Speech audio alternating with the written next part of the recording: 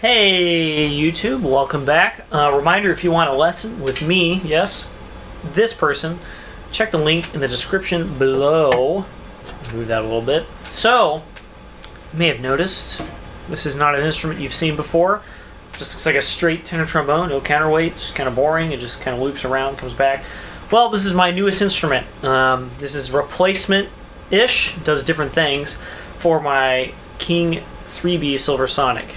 The Jank Sonic, as it's known, comprised of many different parts, which is a great trombone, and I actually am going to miss it a lot. Just the niche that it held in my stable of instruments, and I try to have at least a surface level reason for all my instruments, has been taken by another instrument, and it didn't really have a niche for it after I got this other instrument. So it has been sold, and I've got something that will fill a niche that I haven't really had an instrument for a while now, which is something for not loud commercial tenor trombone playing.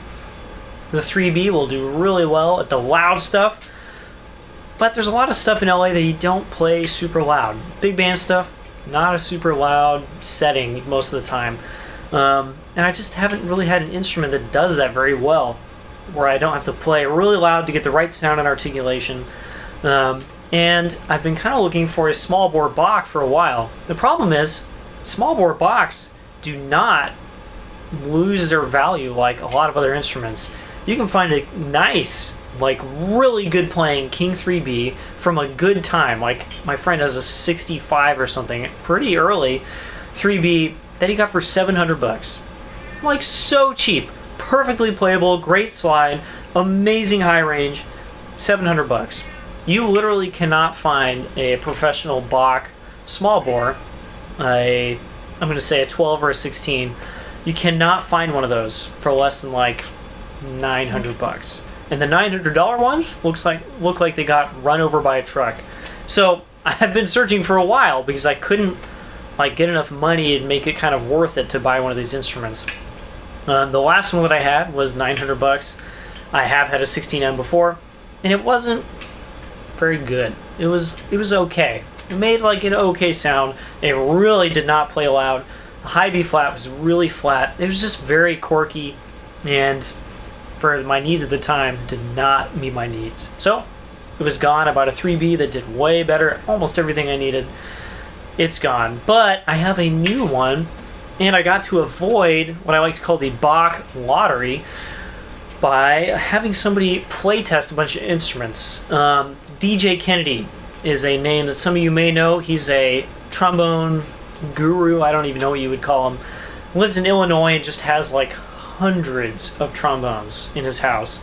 And I have a friend who was there just like last year and dropped by to DJ's, and DJ was like, all right, go try some of the small bore Bachs, and there's literally like 30 small bore Bachs in this room. And so my friend sits down, plays all of them, and like makes a list, like top, 5 or 10. This was at the very top. And so I got to avoid the lottery of just buying a used Bach sight unseen, unplayed, and having it be mediocre or bad. This is quite good. So this is a Bach LT16M. LT meaning lightweight slide, nickel, no oversleeves, and nickel crook. 16 meaning it's got 16 on it. And M meaning open neck pipe. So weird thing about small bore Bach trombones, except for the Model 6 and a couple other ones, I mean they were basically a custom shop for a while.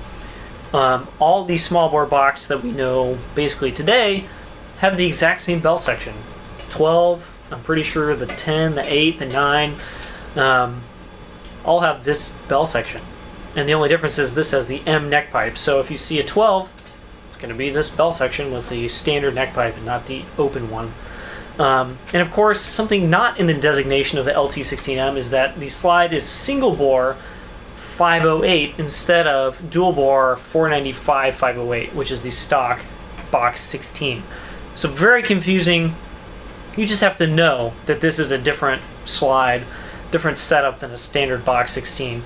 Standard Bach 16 is kind of like there's some good ones, but they're just kind of an oddball instrument. These are also oddball in a different way. Bill Watrous, of course, super famous trombone player, jazz player, played a custom one-off instrument by Pepe, who worked at the Bach factory, and later became a Bach artist. And Bach was like, well, we should capitalize on the Bill Watrous name. Let's come out with a small bore Bach that's his signature model.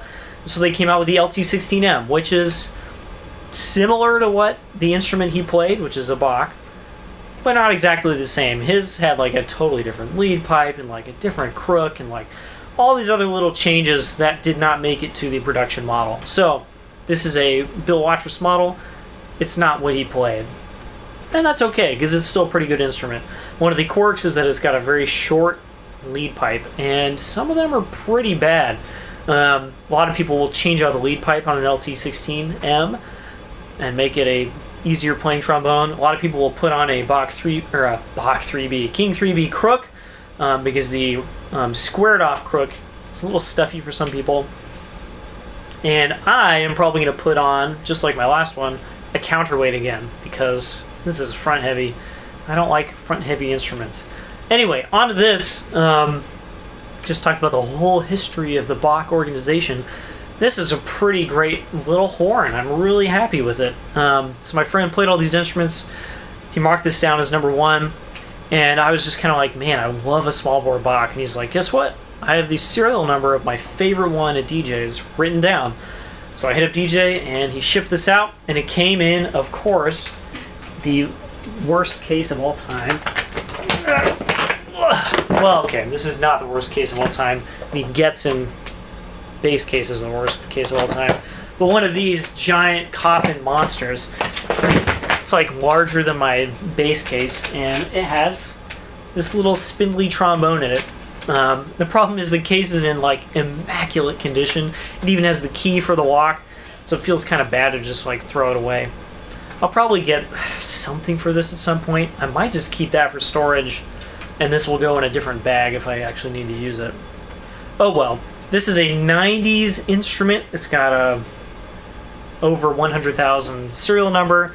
It is not in perfect shape. You can see just kind of not perfect. Might have the lacquer stripped. But it's also not super worn down. The slide has no plating loss. I actually haven't even looked yet. Bully for me. I already bought it, so it's kind of too late. But it doesn't have any plating loss. And the slide is actually amazing. I don't know if I've actually gotten a slide that just works like this out of the box. And what's cool is that it doesn't have any weird quirks. The high B flat on my previous one was like 30 cents low. It was really flat. And on this, it's like 10 cents low instead. So much more usable. The high range really just sings. It's easy. I'm not going to play it right now because I've just been talking for like 8 minutes, and I'll just flub anything I try to play. But the low range also works, and it projects. I can play it loud, like you heard in my little intro clip. Some Bachs just don't play loud. This one feels like it does. I mean, I'm in a small space, so who knows. Anyway, really happy with this so far. I've been playing it for like 4 days. Really been putting it through its paces, doing a lot of basics, playing a lot of like lead stuff with a play along, and it just feels really good. And it doesn't feel wildly different or out there like some instruments can feel, especially small bore Bachs. So very happy with this so far. Someday I'll let you know what it's like to play with other people. That's the Bach LT16M, and we'll see, maybe it'll last like 6 months in my stable. Who knows? See you guys next time.